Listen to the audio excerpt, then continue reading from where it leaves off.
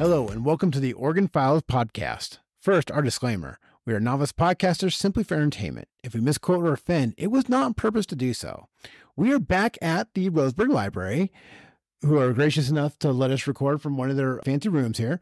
And we have another great interview lined up today. But first, my co-host, Elliot Bowman. We actually never left the library. We stayed here the last 4 days waiting for our new guest to arrive.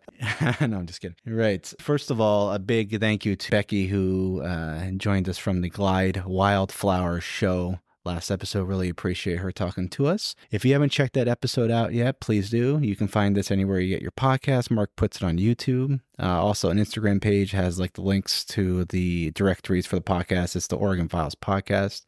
Mark and I created our own little website, the Oregon Files Podcast, which has a bunch of links on there to the episodes and photos. And we just, appreciate everyone checking all that out. We're pretty easy to find. We don't hide anywhere. So you can, find us anywhere you get your podcast. So today we're talking to Joe Ziegler. So it's kind of funny, 3 years going into this podcast, we have not run out of the abundance of really interesting stories and people to talk to. And today is just another example of that. Joe comes to us from I'm going to say this here, the Roseburg Receiver, Douglas County Emergency Communications Scanner. That's the full name of it? Yeah, that's the full name.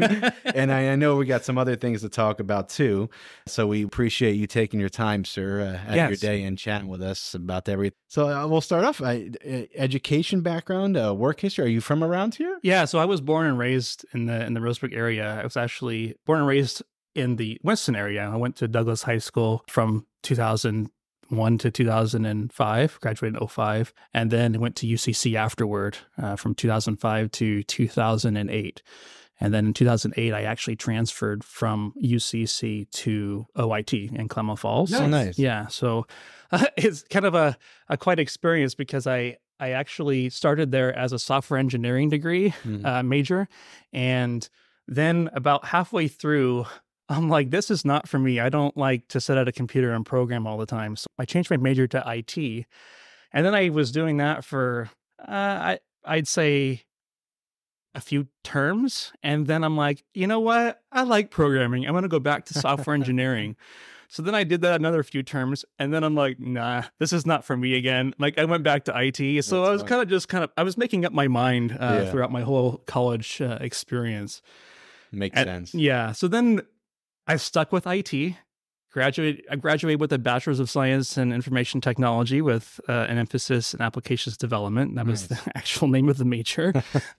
And then right before I graduated, that's when my career took off. That's when I was actually contacted by Google.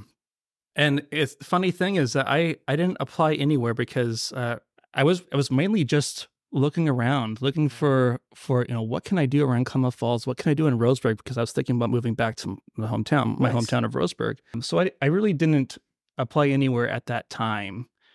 But then all of a sudden, I updated my LinkedIn, added everything because I was working part-time at a small company in Klamath Falls. So I was kind of a jack of all trades there, just doing server work, some programming, IT support, things of that nature. So I was doing jack of all trades. So everything that I learned, I put on LinkedIn. So I updated my resume, put all my experience on there. And then I'd say a few weeks later after I did that, I got this email from Google saying, hey, we have a internal technology residency program, which is a 2-year fixed term program for new college graduates. And you have the whole experience of working there for 2 years. Heck yeah. Yeah. And basically it's being there helping all of the internal Google employees through tickets, going to their desks, traveling the world, actually. Nice. Yeah. I traveled the world. But when I first got that email, I'm like, this is spam. I was going to ask you if you thought it was fake. Yeah, I was why would Google be contacting me, right? You can Google something. Google doesn't. Google doesn't look for you. That's not right. I have a look long and hard at that email. Right.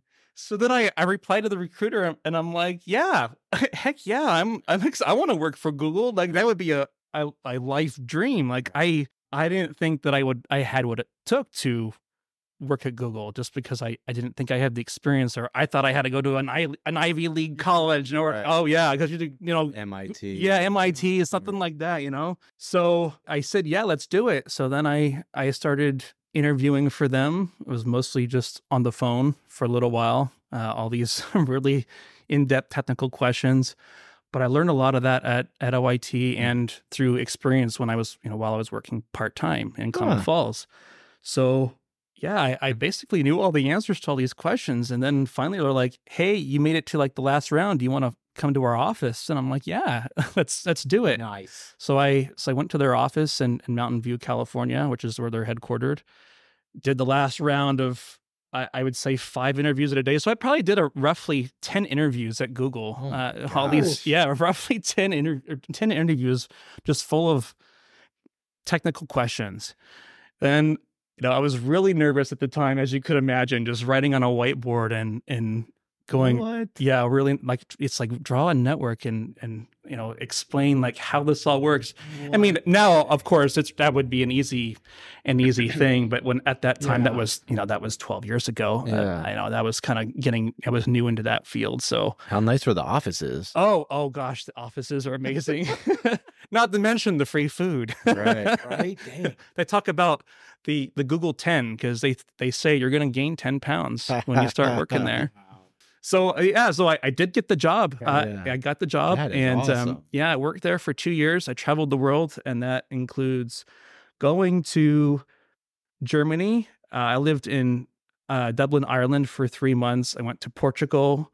I went to London, and then there were some places in the U.S. too. There was Kirkland, Washington, and then there was the Michigan office, and Ann Arbor, Michigan. How cool. Yeah.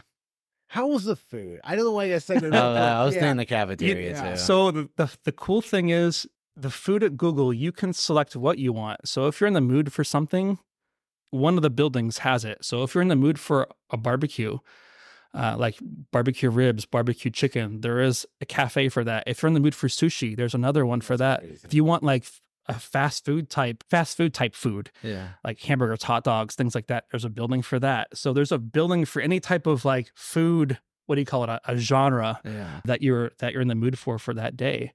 Man. So I mean, there were some. I've never met anyone that works at Google before. Yeah, this is amazing. Yeah. So okay, wait, how was the food in Dublin? Oh, the food, same thing. I mean, they have different types of food. Okay. Because so Mountain View, California is their largest campus.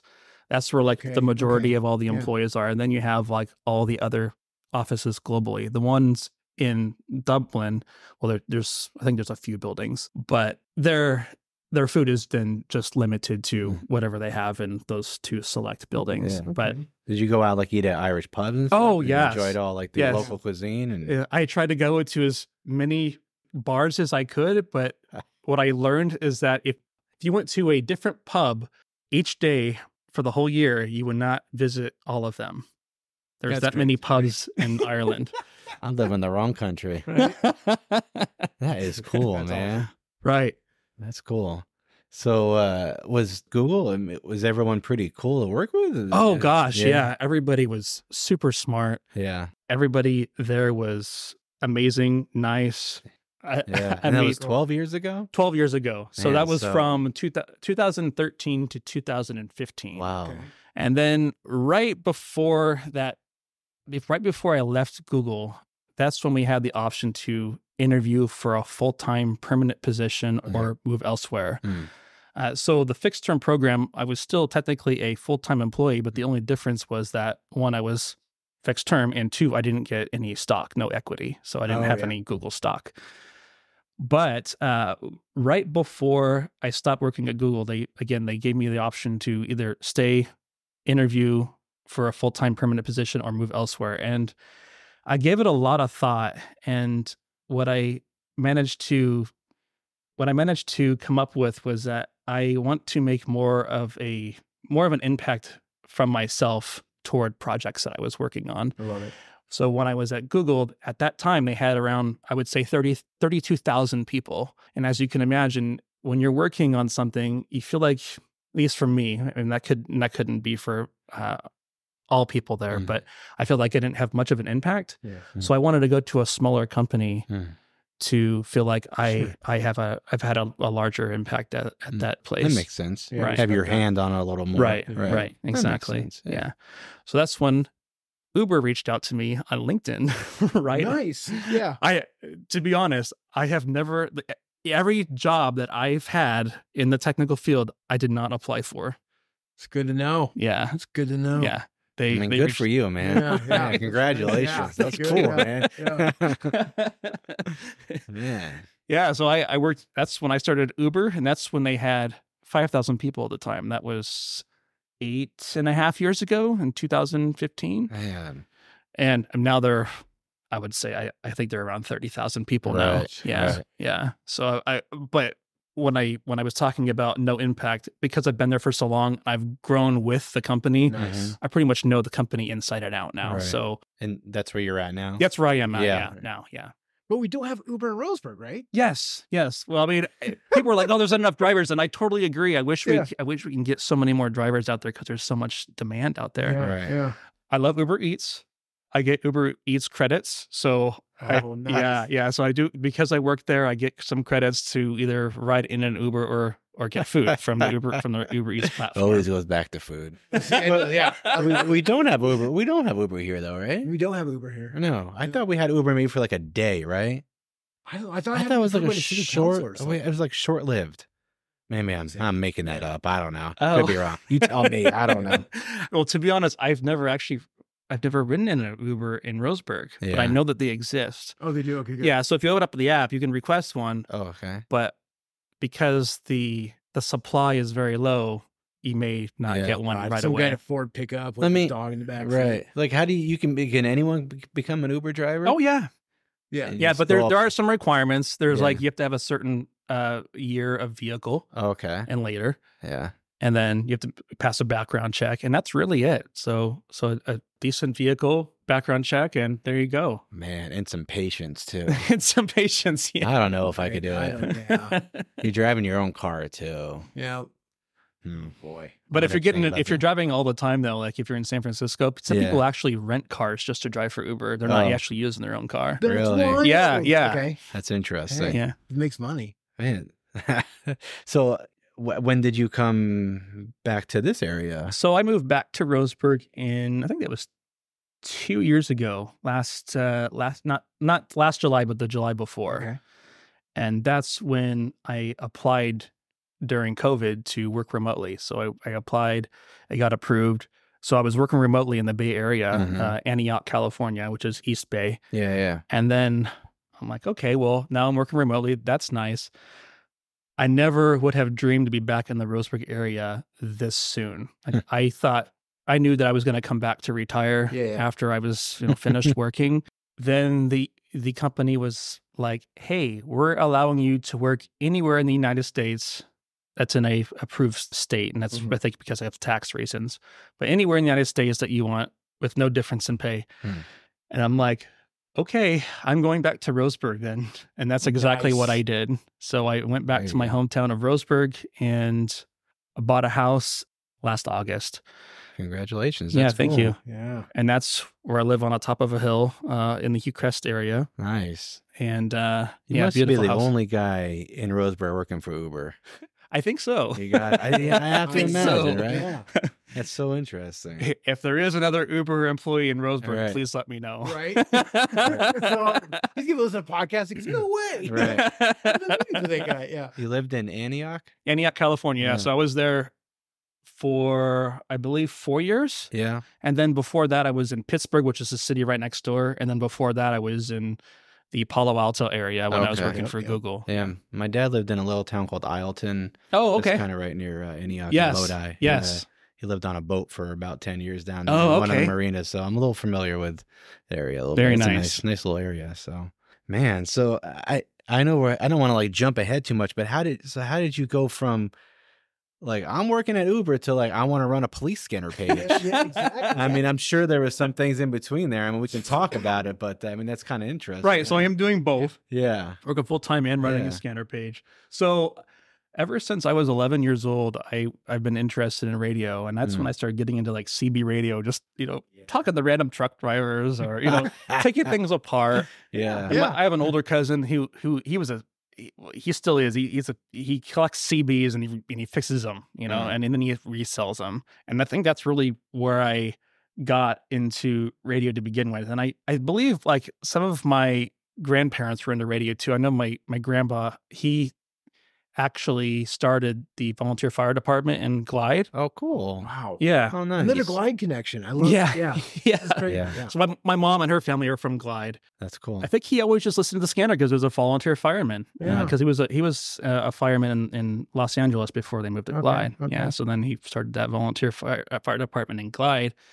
Then he started listening to radio, and I think somehow like the radio interest, I feel like it's in the blood somehow. Yeah. Sure. So again, like since I was 11, I've been in radio. Sure. And then when I moved back to Roseburg, my house is on a hill, and I'm like, I could pick up everything up here. I have a ham radio license that I got, I think it was 9 years ago. Yeah. So ham radio, if you're not familiar with I was it, gonna it's ask kind of you. like what they did before the internet. You talk to anyone around the world, depending on what kind of radio that's and cool. power and license that you have. The license that I have is more line of sight. So it's more, I point my radio at something, I can talk to it. Or if I use like a repeater, if you know what a repeater is, like if you see a lot of these antennas on top of the hill, they bounce your signal from one repeater to the next. So you could technically talk to anyone around the country if the repeaters are talking to each other. Oh, that's wild. You Yeah. have to have a license to have a ham radio? Yes. Yeah. Why is that? It's all part of the FCC. There's 3 different licenses. There's the tech license, the general license, and the extra license. And each license has their own requirements of what bands you can talk to, or what frequencies you can talk on. That is so interesting. Just to have a ham radio. Yeah, just to have a ham radio license. And so like my license, again, line of sight, but I can talk to some 10, in this case I call it a 10-meter band because it is a 10-meter band where I can talk to anyone around the world if I have a high power radio and I have the right antenna and I'm pushing out enough power. And I can also talk to the International Space Station. There's something else called moon bounce. If you point your antenna at the moon and somebody in like Russia or somewhere else around the world is pointing at the same location of the moon, What? you can talk to them that way. Okay, I feel like it's like a sci-fi movie plot, and I love it so much. This is Okay, man, this is like a dumb question, but like, how do you even like tune it to like know who to even to talk to? I mean, Well, like, I want to talk to somebody in like, Florida. How do I, know that somebody's going to pick up on the other side of the country? that's the thing. That's the fun of it. You're basically, when you're broadcasting on the radio, you're kind of just scanning through frequencies that you're allowed to talk on, and then you just call CQ, which means I'm calling out my call sign, wanting to talk to somebody. So if somebody on the other end can hear you, they just reply. And if you're using the 10-meter band, your radio waves actually bounce off in the Earth's ionosphere, and that's how the signal travels. So instead of like going through line of sight, you're actually traveling through the Earth's atmosphere where your signal can go further distances. my brain is full. Oh, dude. Just so our listeners know. Again, it's before the internet. I mean, it's getting more popular again today. Oh, yeah. Because it's more like, I have this radio, I have this much power. This thing right now can allow me to talk to anyone around the world without the use of a phone, the internet. And that's actually great because it's used for emergency communications too. Like Hurricane Katrina, they didn't have internet, they didn't have phone. The only way they could get food to their location was through ham radio. Right. So if something happened in Roseburg, for example, I'm the guy that you're going to want to talk to. Say, you prepping for the end of the world. That's what you do. Right. I love it. Man, that is so interesting. And so if you don't, so if you don't have a license, so is the FCC really gonna show up and be like, "Let me see your license, Joe"? Well, Yeah. if you just say hello and that's it, like To give away.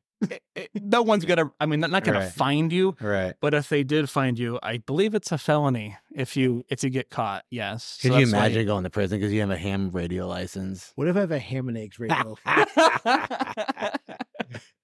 I couldn't Man, so you're like tuning different frequencies and just calling out to see like who's there, who's Right. What if two people answer at the same time?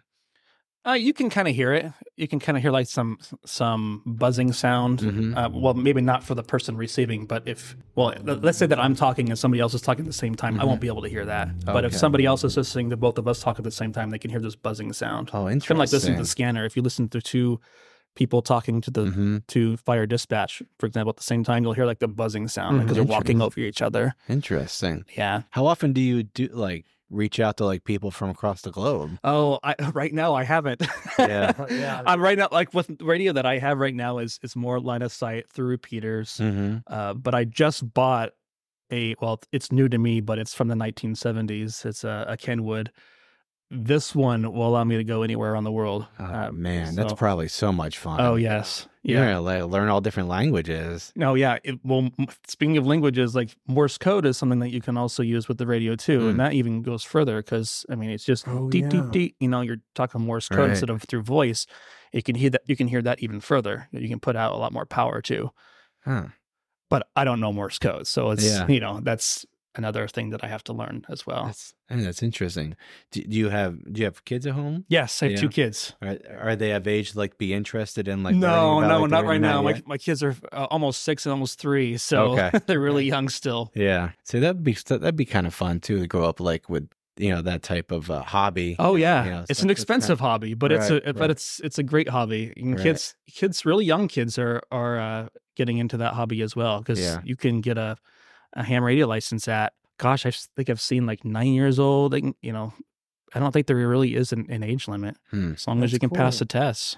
You ever seen the movie Contact? Yes. It reminds me of that. I love that movie. Reaches or Frequency. Have you seen Frequencies, that? Yeah, that's a good one too. I don't even know what my next question is. It's just why you start the Douglas County thing. Right. Yeah, so good question. Right. So because I could pick up these radio waves really clear where I live, I wanted to share that with the community rather than just keeping it to myself because I had a scanner. I was like, wow, this is really clear. Like, wow. So that's where I started putting it on the internet, and I created the main feed, and then I started just separating it into separate feeds. And rather than just having a main feed that scans 10, 15, 20 frequencies, now I'm giving the option to people of what they want to hear. So like there's a dedicated frequency for Law 1, Law 2, fire dispatch. So, if there's something happening on the fire dispatch channel, they don't want to listen to all the other noise on Law 1, Law 2. They have the option to choose what to listen to. Right. So you put the frequencies out there for people to listen to? Right. So really I have 2 main scanners, and then I have these little USB dongles. I do a lot of the work. I have a little Raspberry Pi, which is a mini computer. Yeah, and everything is really just hooked up to that. Interesting. It's hooked up to the internet, and then there's a site called broadcastify.com, and that's where all the frequencies live. But what makes me really unique is that I'm in tech, as you already know now. A lot of my platform is automated. It uses different platforms as well. So my frequencies are not just on Broadcastify, but I have direct feeds as well. And direct meaning not only am I going to Broadcastify, but I'm actually allowing these, like the Raspberry Pi itself and the radios, to connect to my own servers on the internet. And then people can connect to that server directly without the use of a third party, such as Broadcastify. And when they do that, there's little to no delay. Whereas Broadcastify, I've seen it up to like 4 minutes. And sometimes if you want to listen to something, especially for first responders, if they're listening, 4 minutes is a long time during an emergency. And so I want it to be a resource to allow them to listen to radio without the delay. Yeah. So what I discovered talking to volunteer firemen is that sometimes they're not given a radio. They have an app on their phone, and their app on their phone directs them to the scanner feed. But again, that's the Broadcastify scanner feed that's 4 minutes delayed. Yeah. So instead of them doing that, I want to be the resource where they can connect to my direct feeds where there's little to no delay, and they can hear the feed right when it's being broadcasted. That's wild. Interesting. Yeah. We want to call out here. You just crossed how many members today, or how many? 6,500. 6,500. Yeah. So we're still pretty, I call that small, but we've only been around for, I think it's 7-8 months. So we're getting roughly 600 to 1,000. That's a lot. 600 to 1,000 members per month. When did you realize it was a thing that people were like, oh, this is amazing, and you started getting feedback? when I first started the group, people were like, wow, like this feed is really clear. You guys are really professional. Mhm.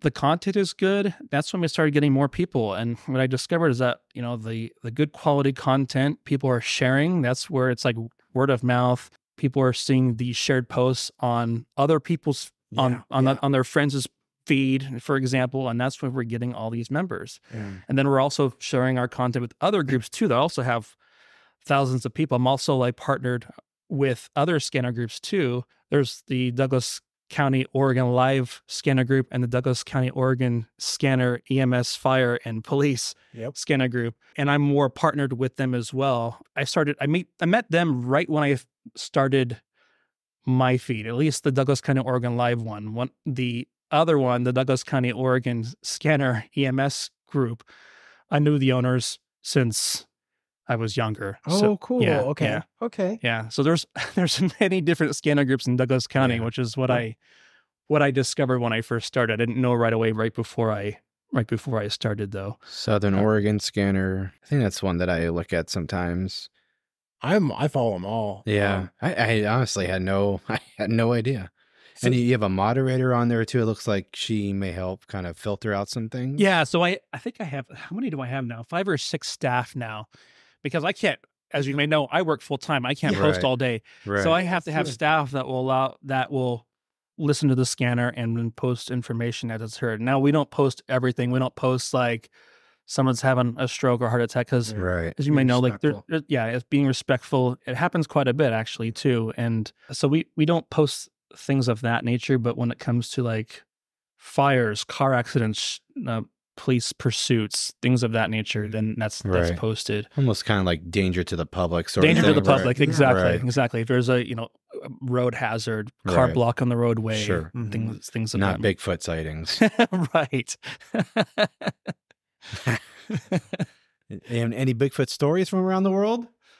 Nothing that I have heard. You can. It's a safe place, Joe. You can tell us, man. You've been to a lot of countries. Hey, any paranormal stories? Any ghost stories from around the world? Yeah. Anything good? Well, if you want to talk about like, well, it's not really ghost stories, but if you've heard of like number stations, no, you haven't. We're ready. Please, dive in. This is related to ham radio. Okay. So like if you listen to, I don't know if you can listen to them from Roseburg. I haven't heard any, but if you listen to like ham radio frequencies from other countries, you'll hear like, actually, have you seen Lost? Yes. Okay. So like the numbers that lady repeats, I don't remember the numbers. It's been a long time since I've seen it, but that's a number station. But those are real. There are stations out there that just randomly repeat numbers over and over on repeat, and no one knows why. What in the world? Yeah. And there's also something called the Russian buzzer. If you've heard of that, you want to Google that. But you want to Google that. But it's just a constant all day long. No one knows why it's there, and it's been happening for decades. And people think it's a number station. It's some type of government. What in the world? The number station is like a Morse code thing? It's not really Morse code. No, it's just you'll hear a lady or I think it's mostly women who just. It's a computerized voice, and it's just what 5, in the heck? 2, 9. And you can listen anytime you want? Yeah, it's just on repeat on the same frequency usually. Or sometimes it's just on a certain frequency at a certain time of the day. There's actually a website that posts when the numbers will be posted at that time. So you can go tune to that frequency at that time, and then it's exact. Like you'll start reading them off. And then it stops. Lottery tickets. It's got to be lottery tickets. I wonder if anyone's tried that. Like codes for spies. I mean, there's. It's what do you think it is? What? I think it is something government related. I think it is. You think the number's like a code or something? It's how they communicate? It's got to be. You know what I mean? They got like little books or something like that. They get the numbers. You think it's United States, like U.S., like? Oh, about that. I don't know if that's smart. They're just getting a ham radio license to anybody. 9-year-olds, I hear. But okay, so you do guys. I completely respect you not saying everything that you guys hear and that kind of thing, because you're right. There's very sensitive situations. Yeah, sometimes they have names or age of children. I try to keep that stuff off the page. Mm-hmm. Just I know they say it on the radio, so technically it is public, but I don't want to I don't want people to learn about things over social media. So it's so because these people jump on those posts. Yeah. I mean, I'm one of those people. I mean, I don't post because I know I'm a responsible adult, but You're a public figure. That's why. Just like but it's crazy how fast you post something. How many people yes comment or speculation. Yes, and right, these things. I because I'll wake up at 4 o'clock in the morning to take the dogs out to the restaurant. I'll check to see what's going on. Right. And there's like 43 comments on a high speed pursuit. You know what I mean? It's like at 3 o'clock in the morning.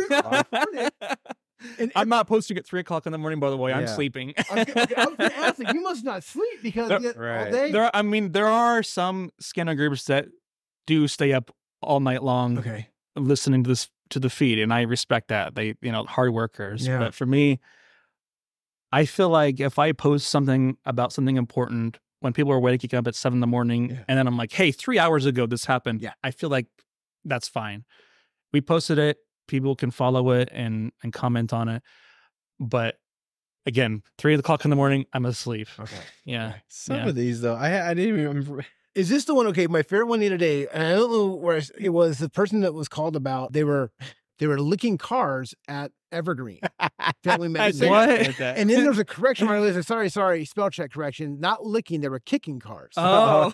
But then someone made a comment that goes, either way, it's a mental issue. I'm going, oh man. Well, yeah, this Roseburg has 8 combative females. Oh, Roseburg 8 has a combative female. Wait. Roseburg 8? Yeah. Says Roseburg 8, is that the Roseburg Motel 8 or Roseburg? It just says Roseburg 8. Oh, I took that as like 8 different combative females. Oh. She took off in cuffs. He gained control. She's on the ground now, refuses. That was 4 hours It must be police, right? Roseburg 8? Roseburg 8, okay. probably. I don't even know. It's just wild. Besides this page, what other groups are you involved with? Yes. So are you referring to other scanner groups or? Yeah, your scanner groups or even other. You started another big one. Right. So there's the 2 other scanner groups that I'm partnered with, and I'm staff for both of them. So I'll staff for 3 scanner groups. And then I just created another one called the Douglas County Betterment and Volunteer Opportunities. Okay. That's what I was trying to get to. Right. So that is a group that I created for volunteer opportunities around Douglas County. And what happened was we were starting to post volunteer opportunities in the Roseburg Receiver group, but then I'm like, well, wait a minute. Like, I feel like maybe volunteer opportunities don't really belong here because this is more of like for emergency communications, not for volunteer opportunities. Yeah. And there really wasn't a local or a centralized location for volunteer opportunities in the area. So, wow, this is fantastic. Yeah. So that's when I'm like, let's just create something. I created it along with the other owner of the Douglas County, Oregon scanner. She's the one that I've known since I was younger. And so her and we started this group together, and then I created a webpage for it, which I just launched. So there's nothing really on it right now, but this is going to be a page where people who want to suggest volunteer opportunities are people who are putting the volunteer opportunity on. This is where you can suggest that opportunity on the webpage, and then it'll send me some information about it, and then I'll put it on the webpage, and then everybody can go to this centralized location and view all the opportunities in the area. Man, that is a great idea, man. I absolutely love it, man. The Meals on Wheels is on there for Roseburg. I know that's a high demand. Oh, right. Fantastic. I think one of the first ones I saw you post about was that retirement home. Yes. Broke my heart. Oh, yes. You know, the two sides can't agree on it. So they're just like, they turned off the power. They told employees they can't work there anymore. But it's like 30 elderly people there. Right. So all the community now having to gather around these people, it's just wild. But I'm so proud of the community though, because they all got together. People are donating food. Yeah. People are volunteering their time to help these people. So I'm really happy about that. Yeah, it's great. Community band together. Yeah. So future plans? Anything else you got in sight that you want to create? With these groups, I really hope the scanner group continues to take off. I really want to help with radio communications when it comes to first responders in any way that I can. I have some ideas in my head, but if they become a reality, I don't know yet. As far as other future plans, like I really wish Roseburg can become a central hub for technology. And I know some other people who work in tech here as well. And I feel like there isn't enough tech here for younger people. I feel like when I say younger people, I mean students, I feel like if once students learn something at UCC, they go off and they move to somewhere else, Eugene or OIT. further up north, OIT, you know. So I feel like Roseburg can be another tech hub where they don't necessarily have to leave. They can stay here and they can work remotely or whatever the case may be. But I really wish I could provide a resource. I could be that resource when it comes to like kickstarting their career or what to learn in order to get to this X job. Like I really want to provide, like be a mentor for other students out there who are interested in technology. Yeah, Ryan Finley was thinking about that too when we interviewed him. Yeah, there's no reason to lose all of our young people. Or lose exactly what he said. Yeah. Well, if people want to get a hold of you for that sort of reason, what's kind of the best way to get a hold of you? Yeah, so there's Facebook. So if you just search for Joseph Ziegler, or my email, joseph@josephziegler.com. So I have my own domain. It makes sense. Yeah. Work at Google, get your own domain. It makes sense. Yeah. Do you have any other hobbies or interests outside of doing the Facebook groups? Let's see. I love the outdoors. So good spot. Yeah. Oh gosh. Oh yes. Except for the poison oak. But yeah, I love the outdoors when I'm not working or doing the scanner radio or doing technical related things. My house, has a lot of property, so I'm always outside during the spring and summertime mowing the lawn and doing yard related things. Other than that, I love to bowl. Okay. Oh, nice. Although it's been some time since I've done it. Love road trips. Love driving. Oh, you're still a pretty busy schedule. Sounds good. Yeah, sounds good. I mean, other than that, I have my wife, my kids, get full-time jobs. We get it. I even have my LLC too. I have a small IT business too. So it hasn't really been kicking off as much as I would like it to, but that's just because I'm busy with my other stuff too. So. Got your hands full. Right. Have you ever been to the Glide Wildflower Show? I don't think so. No. We haven't either. Oh, I think we're going to go with, I want to plug it in again. It's April 27th and 28th. I think we're going to go check it out. Very nice. So I gotta ask a question because it's one of the things I see a lot on this. Sadly, is the fentanyl. So and I of course, don't want to get political here, that kind of thing. But I mean, you hear that a lot, huh? Yes. I think every week it's someone's ODing, and it's really sad. Yeah. I'm seeing it a lot more now. When I moved away 10 years ago, it's not something that was really seen. So I feel like in the last 10 years, things have changed in Roseburg. What surprised you most about the police scanner then? Is there anything that's blown you away the most? I think it's the amount of scanner groups there are. Yeah. Okay. That's a good answer. I think like what I've noticed is that other counties around Oregon, like usually they have like one scanner group, like Jackson County, there's one scanner group. They have I think they just met 90,000 members. I'm part of that group as well. Okay.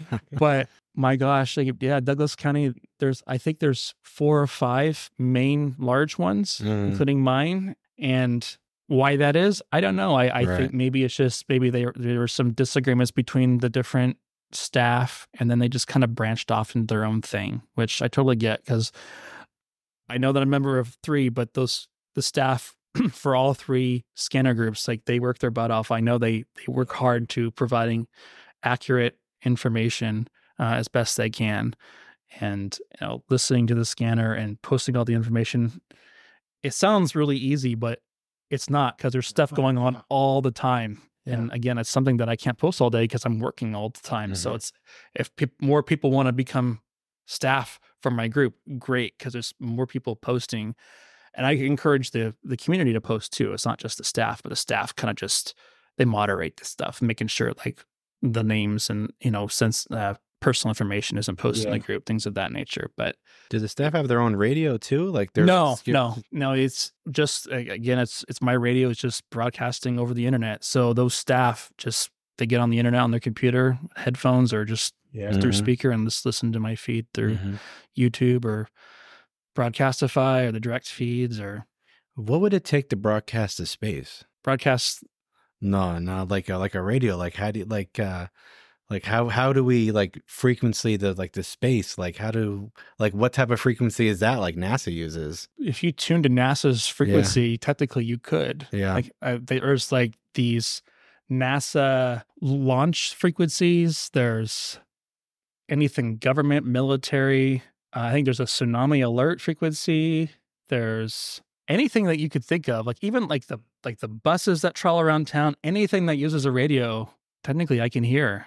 It's just I don't put it all on the air because either it's not allowed or they have personal information, so I don't broadcast those. But I would tune into NASA.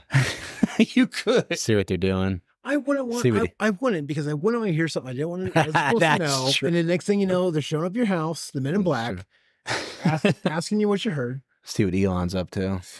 There is the International Space Station frequency too, and so if they are flying above your house and they're talking at that exact time, you could technically hear them. But could you communicate with them? Like, oh yeah, but usually they don't reply because they're the NASA space. Well, of course, yeah. Like there's Joe. Right, they have things to do up there. Right. Usually they only reply like I think it's during certain events. I know like sometimes schools want to reach them, or if they're bored. If you're lucky, they will reply. I wonder how many people actually try to. Oh, absolutely. Oh, I'm sure it's all the time. You think so? Oh yeah. They probably have it on mute. Yeah. There's also something they broadcast called SSTV, if you've ever heard of that, which is picture over radio. Yes, I've seen that. So the NASA, the space station actually broadcasts this SSTV image over and over and over on repeat. And if you can pick it up, I believe it's a picture of the space station with their call sign. I love it. I still can't get over the numbers thing. The number stations, yes. That is so weird. It's so crazy. But it makes sense if they're going to try to like be all sneaky in the government. I mean, you're not going to put it in email, cell phones. You know what I mean? Who's really going to be like listening to this radio frequency? Right. I would start my own number station, just make up the number. That's what I was thinking. Is it somebody trolling? Is it just somebody messing with? There's probably somebody doing it just to make people paranoid. Yeah. Yeah. We're going to do this for 40 years just to make people confused. Just because. Right. So out of all your experiences, all the places you've been, jobs you worked, to where you are now, if you could give your younger self advice, what would you kind of give your... Because I'm gonna be honest, I didn't think you worked for Google and all that. I'm like, he's got a police scanner page. This is gonna be interesting. I didn't realize we're seeing you. Right. I really interesting guy, man. I think it's just telling myself, never doubt yourself, because anything is possible no matter where you're from. If you're from the Roseburg area, that's great because I've achieved and in my mind, the impossible. And when I say impossible, I mean like never did I think I could be working at Google from a resident of the Roseburg area or working at Uber from Roseburg. Right. Like I never would have dreamed of working at these companies coming from a small town, but I've shown that that's not true. You can achieve anything. I like to quote the Back to the Future. If you put your mind to it, you can accomplish anything. So it's very movie. Respect. Right. Yeah. Well, shoot, speaking of that, what's your favorite movie of all time? Oh gosh. Apollo 13. That's a good one, man. Oh, mate, Tom Hanks. Yes, one, yes. Man. Right. Gary We're talking about number stations and NASA. Right. It's a great movie. It's a good one. If you can invite 3 people over for dinner, dead or alive, who would they be? Yeah. So I think the first one would be Jim Carrey because I love a comedian. Yep. I love humor. Yeah. Second person would probably be Vince Cerf, if you know who that is. He is a person who invented TCP/IP or IPv4. He's the reason why we have networking. Okay. So if we didn't have networking right now, there would be, in my guess, would be no internet, right? Mm-hmm. And then, and the third person, oh gosh, Warren Buffett, I would say. Shoot, why not, right? I would say like he knows how to manage his money. I want some tips from him. Sure. So sure. Right. Have you ever seen that old video? I think it's like Today Show or Good Morning America when they're kind of like making fun of the internet. And it's like 1980 something. They're like, this internet, It's like, and then like 20 years later, and then everyone's on their phones looking at the internet. It's such a great video. There's like mocking the internet. Yeah. And then the internet's mocking them. And then favorite sandwich, sir? Favorite sandwich. I think the favorite sandwich would be a sandwich with all the fixings. So I'm saying white bread with any type of meat, really. So turkey or a ham with lettuce, tomato, onions, sprouts, mustard. Yeah. Like it has to be like just this juicy thing. Oh my god! Yes, everything. That's the one you just eat in private by yourself. Yes, Take exactly. Time. Nobody bother me. No one bother me. I need to eat. Turn that scanner and radio off. Exactly, exactly. Man. Oh man. So if people want to get a hold of you, or if people want to contact you for either volunteer work or through anything that you have going on, would you mind plugging away? What's the best way to get hold of you again? So you can contact me at joseph@josephziegler.com, or there's facebook.com/Joseph Ziegler. Beautiful. Very nice, man. Hey, thank you so much for coming. Yes, thank you. This is great. Yes. I knew you were going to be interesting. I just oh man, I really want to interview this guy. It was awesome, man. I really, really appreciate Joe. You coming down here and hanging out. It hasn't even been an hour. Nailed it out. Again, for Mark and I, if you want to get a hold of our show, it's OregonFilesPodcast@yahoo.com. Check us out anywhere you get your podcasts. Anywhere. Also on Instagram, it's Oregon Files Podcast. We're free. And again, we just appreciate, everyone listening, and hope you guys enjoy this one too. Cheers. Cheers.